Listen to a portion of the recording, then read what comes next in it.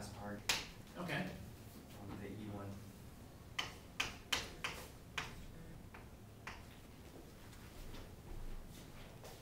Just because my diagrams are kind of messy.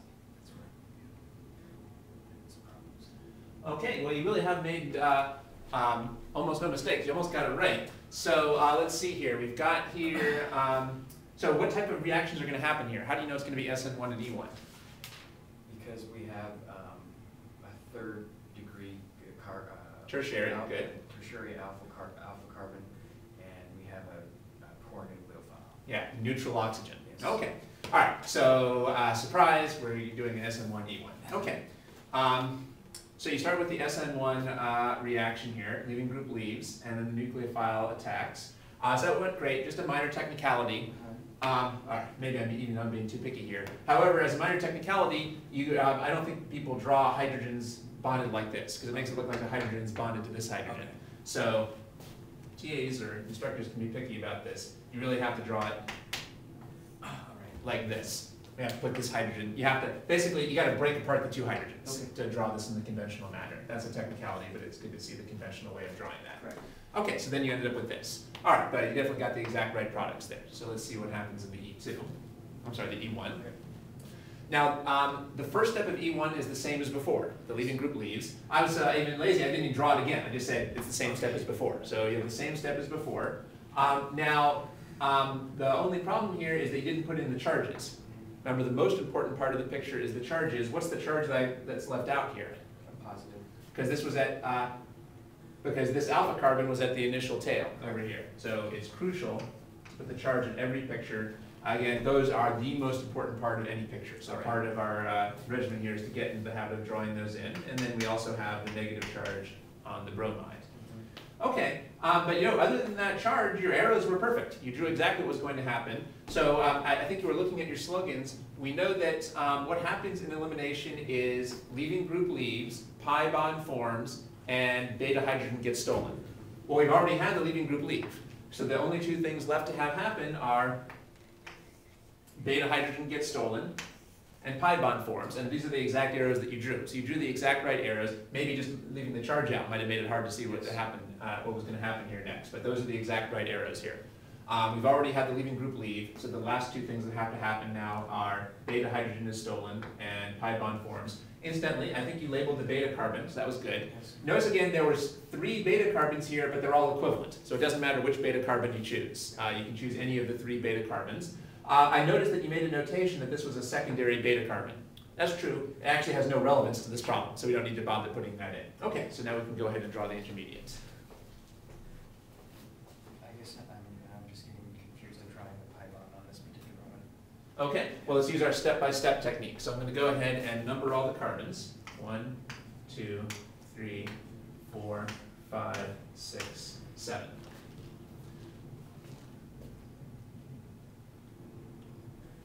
Okay. All right, and now this is one of the most important things we can go over today. Remember that the arrows are supposed to make it clear what the product is. Right. So there must be something we're not understanding about the arrows if we're having difficulties. Let's go through the step-by-step technique and see how the arrows are telling us what to do. Well, I'm going to start with the number 1 carbon. Mm-hmm. Who is the number 1 carbon attached to? To the number 2 carbon. All right. Is the number 1 attached to anybody else? No. No. But we have to make sure that we're listing all the bonds that each atom is making, all the sigma and all the pi bonds. Well, the number 1 just has the sigma bond to the number 2. Of course, the number 1 has bonds to hidden hydrogens, but we usually don't show those. But we have to mention all the sigma and pi bonds except maybe to the hidden hydrogens. Okay. All right, so who is the number 2 connected to? It has a sigma bond and a pi bond with number 3, correct? Okay, good. How do we know that it has a sigma bond to the number 3? Because it started with 1. And how do we know that it has a pi bond to the number 3? Well, the arrows tell us so. The arrows tell us where to put in the bonds. So this arrow here is telling us to form a pi bond over here. That might have been the trickiest part for you right there. All right, but let's continue on with our step-by-step approach. And it's good that when I asked you who was the number 2 attached to, you didn't just say, oh, it's attached to the number 3. Instead, you said, oh, it has a sigma and a pi bond to the number 3. We want to be as precise as possible about who we're attached to and by what types of bonds. Now, who is the number 3 attached to? It's the number 4. All right. Good. Yeah, we can't say number 4. We also have to say number 6. You might have started by drawing the number 6 down here, because that's what it looks like over here, but then you'd want to adjust that because this wouldn't be a 120-degree bond angle. When we're forming a double bond, we want to form that 120 bond angle. So I'll start to draw this like a regular double bond here, with the number 6 pointing out here. All right. Okay, who's the number 4 attached to? It's the number 5. And that's it. And who's the number 6 attached to? The number 7. All right, and now I think that we've successfully drawn the product here. Okay, so that's our product. And any other products from this step? Yes. Well, the negative bromide ion. Although that was a product from a previous step. Sure. That'll still be floating around. Anybody else? No. Let's see, maybe you've already got it drawn. Did you draw the hydronium? Oh, yeah, the hydronium. Yeah. I'm sorry. That's the important product from this step. Yep.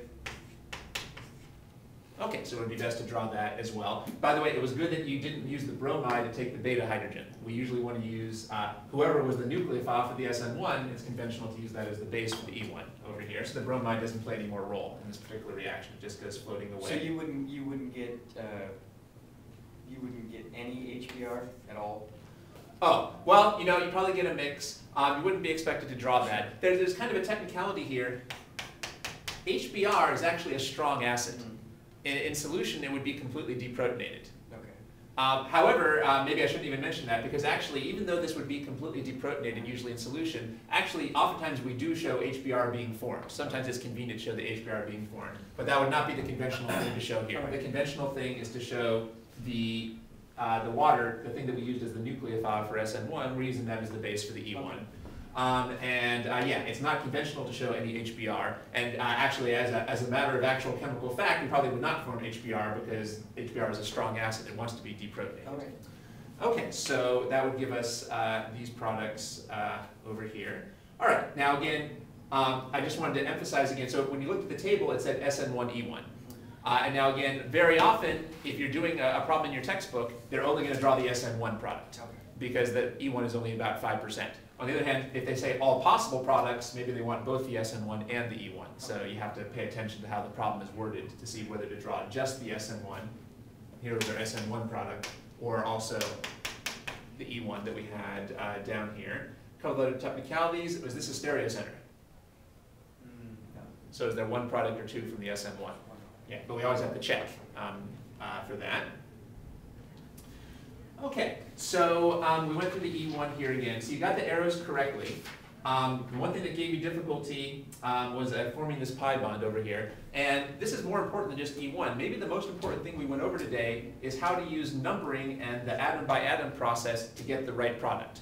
Because this doesn't just work for SN1 and E1, it works for any mechanism you'll see in the whole course. Once you have been given the electron pushing arrows, you should be able to draw the exact right product no matter how complicated and unfamiliar it is. However, you can't do that in one fell swoop. Instead, you need to number the atoms and then just go one atom at a time.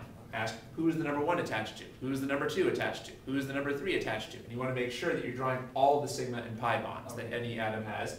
And then it doesn't matter how unfamiliar the reaction is, the arrows tell us exactly what to draw. This is one of the biggest issues in the course. Most students never really learn how to use the arrows this way, and then the course gets harder and harder for them because they don't know how to draw the right products. So this is actually maybe the most important thing we talked about, just numbering and then going atom by atom.